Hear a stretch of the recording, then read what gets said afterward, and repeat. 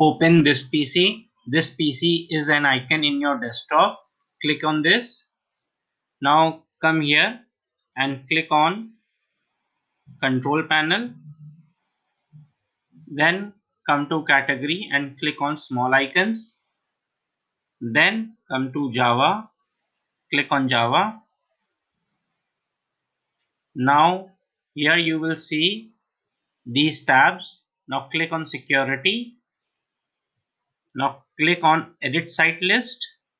This window will open and again click on add.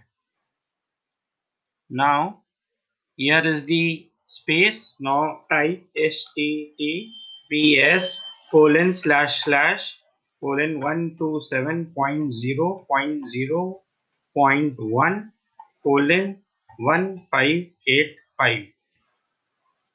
Type in this way and then click on OK. Now you can see this is coming in your exception list.